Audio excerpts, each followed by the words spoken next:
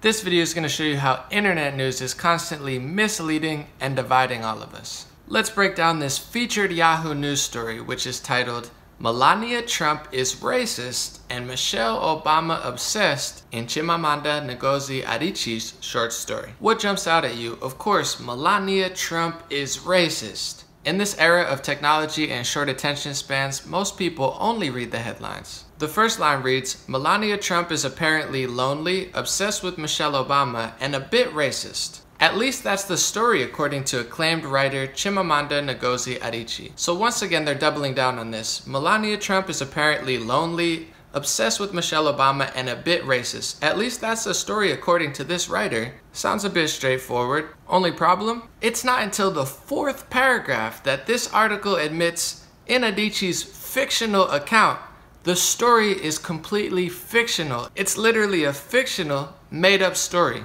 But this article doesn't tell you until the fourth paragraph. Probably over 90% of people don't go past the headline, let alone past the first three paragraphs. The first three paragraphs show no signs of it being a fictional made-up story, yet this is featured on Yahoo News and will probably reach millions. I'm all about ending racism, bigotry, hatred, inequality. I'm all for upping education, making real criminal justice reform, and taking a deep look at the prison industry. Yet most internet news is so ridiculously bizarre, lopsided, and divisive, we're never going to be able to do these things because they constantly have this shiny object that has us running in circles like a hamster on a wheel. If you like this video, follow my page, donate to my news analysis in the comment section, but most importantly, have an amazing week.